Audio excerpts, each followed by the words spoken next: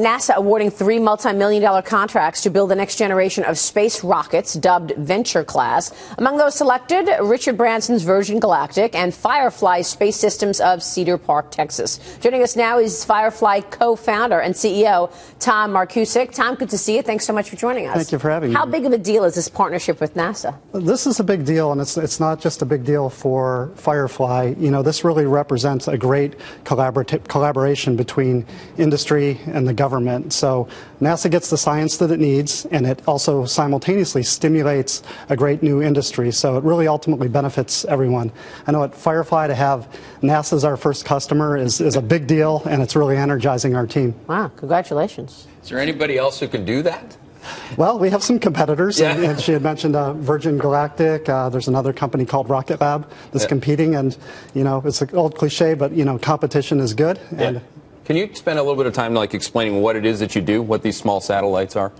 Well, you know, we generally think of space in the context of exploration, little rovers on Mars or men landing on the moon, but that's about to dramatically change. Really, the next step in the information revolution is going to take place from space. So the data that we're so hungry for is going to be increasingly transmitted and disseminated from space.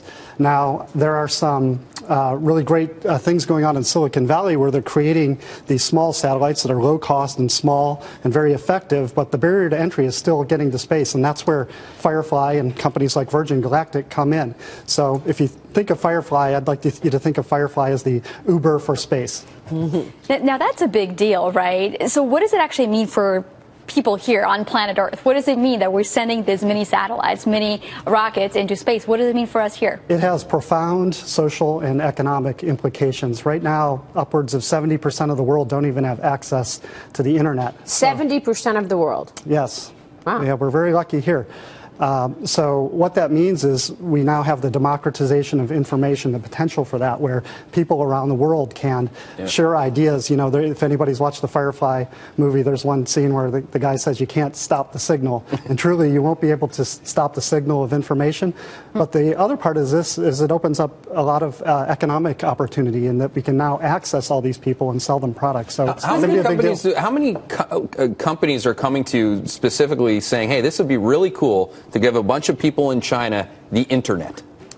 There are a lot of companies. Most of them are coming out of Silicon Valley, but literally dozens of them. And the phone's ringing off the hook, especially with this VCLS announcement. A lot of excitement. Yeah. Talk about the rocket technology for a second. When we watch these things go up, and Elon Musk had some problems recently, are you worried about the efficacy of these rockets on the private side? Yeah, we're radically changing the way rockets are done. You know, right now they're disposable, non-reusable vehicles, and it's really just kind of crazy. You know, I flew up here from Austin. I paid an airline a couple $100 to fly up here. If we had done it the way they do it in rocketry, I would have called up the airplane manufacturer, said, hey, make me an airplane. We would have flown it up here, and then we would have taken it to the edge of the runway and burned it. So believe it or not, that's the way the rocket industry works now. So what Firefly is going to do is we're going to bring mass production methodologies and reusability into space access, and that's what's going to drive the cost down. We're also going to make use of modern technologies. If you look at rockets right now, the electronics on them are archaic and they cost millions of dollars. But if you look at something like our cell phones, the technology that's in here, there's $50 billion worth of research.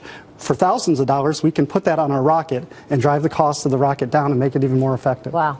So you are a true life rocket scientist. Yes, ma'am. And now an entrepreneur. I love it. Tom, good luck. Congratulations. Thank you so much for joining us. Tom Markusic there.